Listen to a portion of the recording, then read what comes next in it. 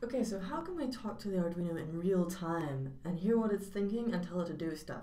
We can do this with the serial monitor.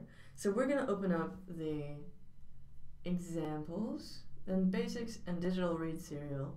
So we're telling it that we have a push button on digital pin 2, and then we tell it to start watching the serial monitor at 9600 baud. That means it's waiting for 9600 symbols per second. And if you have the baud rate set wrong, then it's going to show you all kinds of weird alien language. We're also setting our push button as an input again. So to refamiliarize ourselves with the circuit, we've got a push button.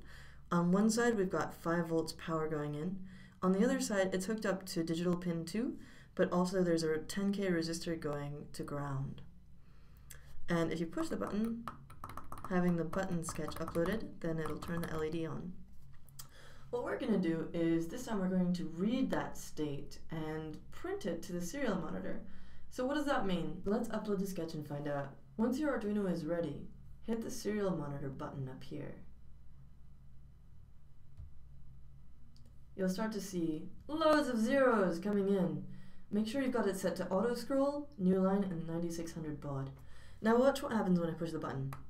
All of a sudden, we can tell that ones are coming in, which means the voltage is coming in. Human-computer communication finally achieved. Check out the Hackster tutorial for this project, or move on to the next one. Resistor.